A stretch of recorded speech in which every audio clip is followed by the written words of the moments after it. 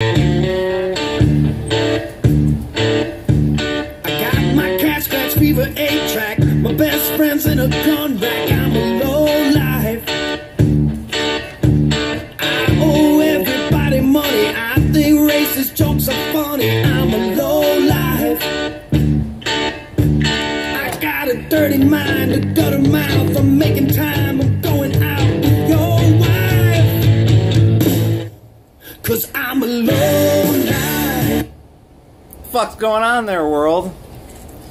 Yeah, I'm in black and white again, only because I haven't decided what I'm gonna do about this light above my head and behind me, which is, I saw last video was streamed, and wasn't a very good look.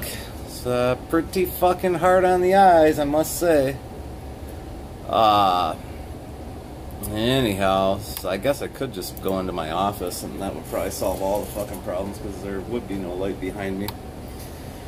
Anyhow, fucking Sweetwater catalog came today. I think I might already have this one, but just looking through here, and God, the price of Gibsons are just unbelievable. I mean, you're looking at Les Paul Standard 2018, 3,300 bucks. It's like, dude, I could have a custom guitar built to my specs for 3,300 bucks, and I wouldn't have to deal with fixing it when I got it, you know. And then I saw the PRS private stock number 6661, $13,170. That better be one hell of a guitar.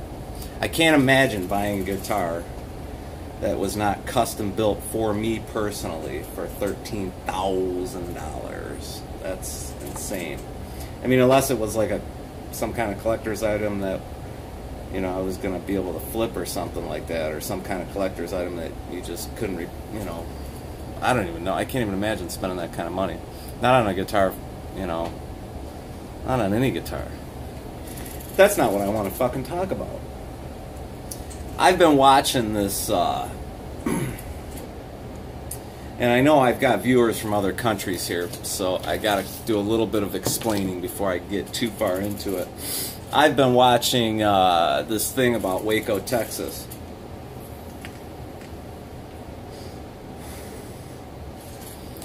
Some of you guys from other countries are like, Wrecker, what the fuck is Waco, Texas? Well, back in the 90s, there was a religious group in Waco, Texas. Long story short, they ended up dying in a big, massive fire. Oh, shit. And it was what it was. I mean, the media called them a religious cult and this and that and the other, which is kind of my whole beef on organized religion, because with organized religion, there's always a crazy somewhere to be had, right? Or somebody thinks that, and that's what the deal was with this guy. He, at some point, believed that God was speaking directly to him. And maybe he was. I don't know. But, so they put this movie out, and it's kind of like a, you know, remembering, you know, like a documentation of what happened in Waco. What's interesting about this film is that I've watched several movie like about Waco, you know, and every single one of the films that I've watched that were kind of a documentation of what happened in Waco, Texas, they had the people that were in the religious cult like barricaded in the place and fucking shooting at the ATF.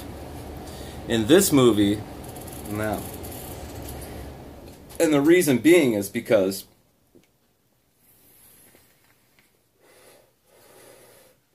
everything that happens here in the United States,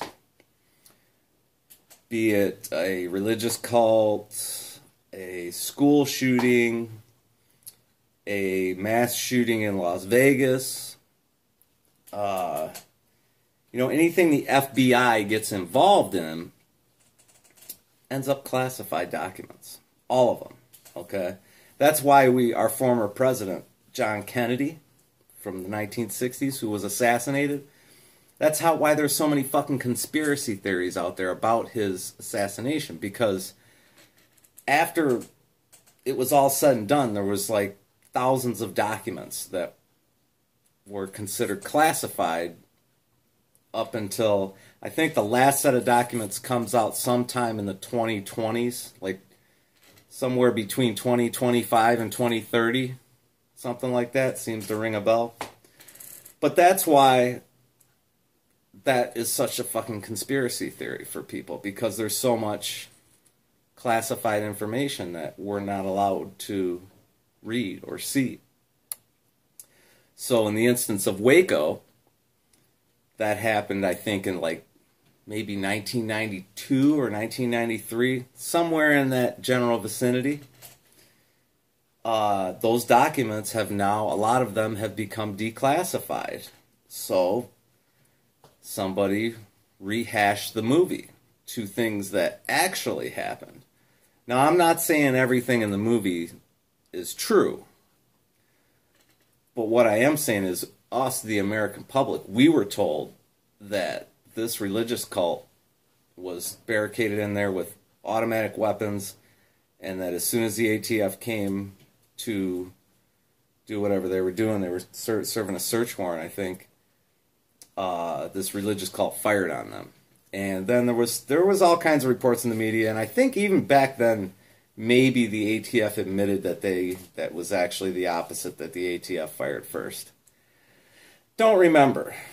But the details of that whole event were always nutcase, religious fanatics, fucking gone crazy. The FBI, and the ATF, we took care of those fucking nutbags. And what I always thought to myself is that if you can have a nutbag be involved in a religious cult, now I'm talking when I was back in high school, young kid, and when Waco actually happened. And I thought to myself, well, what's going to stop the crazies from becoming FBI agents and ATF agents, right? Because that's just the nature of the beast. People get emotionally involved with their job,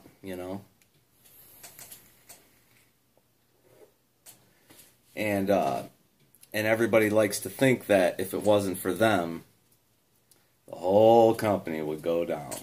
Kind of like there's some YouTubers out there that think if it wasn't for them, the YouTube platform would be no more. But that's not the case.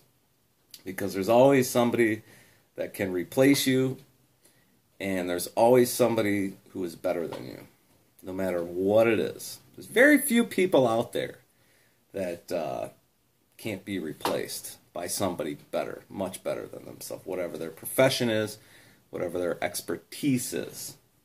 Watched another documentary about Lance Armstrong, the bicyclist, won like 9 Tour de France's, and had all his titles stripped away from him, and because of doping. And they said in the documentary, everybody's doping. I had a buddy of mine. He was a bodybuilder back when we were young bucks. He was a big motherfucker. But he used to get on the stage and do all them fucking poses and shit. He's like one of them guys. And we used to work out together and shit. And there was a time when I was working out as much as him, and I wasn't gaining anywhere near the weight that he was gaining. And I'm finally like, what the fuck? And he's like, I'm like, dude, you gotta be juicing. He goes, dude, of course I'm juicing. He's like, I have to. He's like, otherwise I couldn't compete with these other guys. Everybody's fucking juicing, So it's just the nature of the beast. If you think that our sports players and all that aren't fucking doping, especially during times like the off season and this and that, dude, it's their fucking job.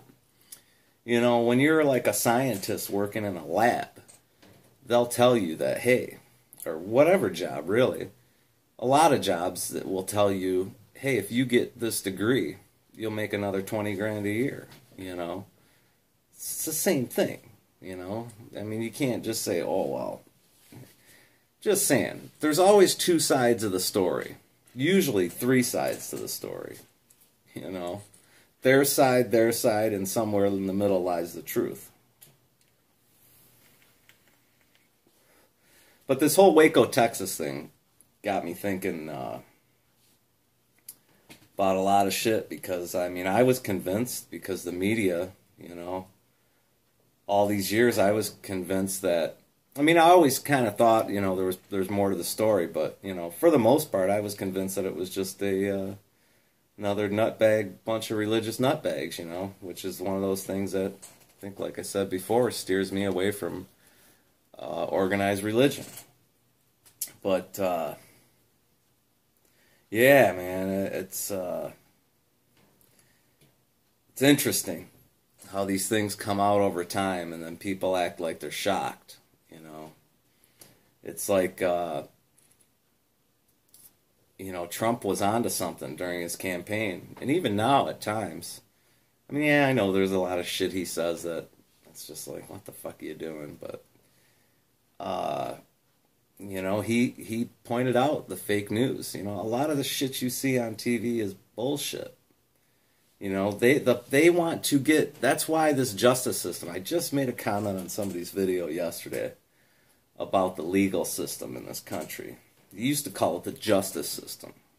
I'm glad they don't call it the justice system, because there is no justice. There is the legal system.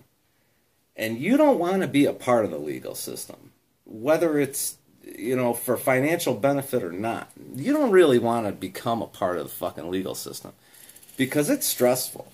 You know, I've known people that have gone through lawsuits and whatnot, and did they end up financially well off in the end? Sure.